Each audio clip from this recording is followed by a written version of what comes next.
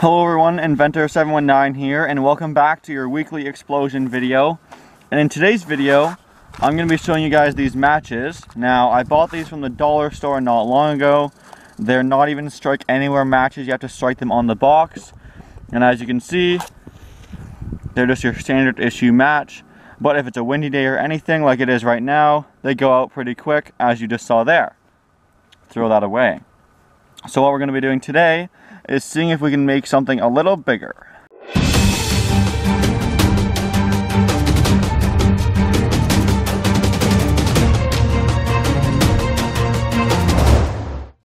So I've decided I'm going to take a whole bunch of these matches out of the box here. Luckily for me, they are already organized kind of from the factory. I'm going to take a handful. It's a little disorganized. I'll organize it better off camera. And then we're going to use the elastic, stick them all together like this, and see what happens. So first round here, I have about 50 matches in this match pack. So let's go ahead and light this and then move up in size a little bit. Alright, so I've moved my camera over top of the fire pit just in case anything terrible happens. But this amount is pretty safe, so let's just go ahead. I'll show you what happens.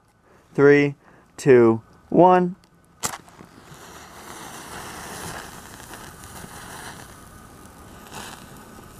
Much more substantial, even though it's windy outside. As you can see, it is still working.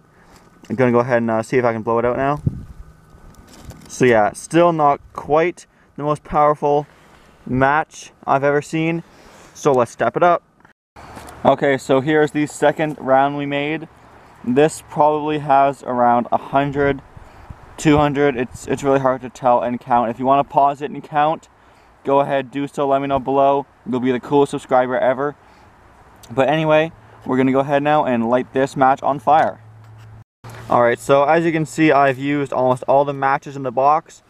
So after we go ahead and light this, if it gets too hard to hold, I'm just going to go ahead and toss it in the box. Also getting a few more sparks in there. So let's see how quickly this one here goes up in flames. Oh yeah. Ha! That's pretty warm.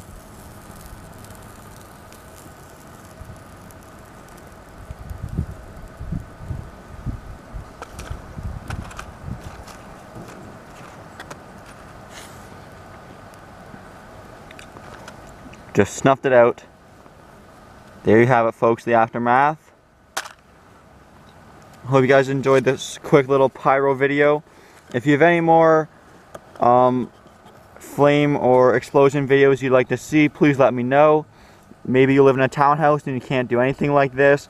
This was just kind of a fun experiment. Hope you guys enjoyed the video. If you didn't enjoy it, let me know what you would like to see, maybe something a little bigger.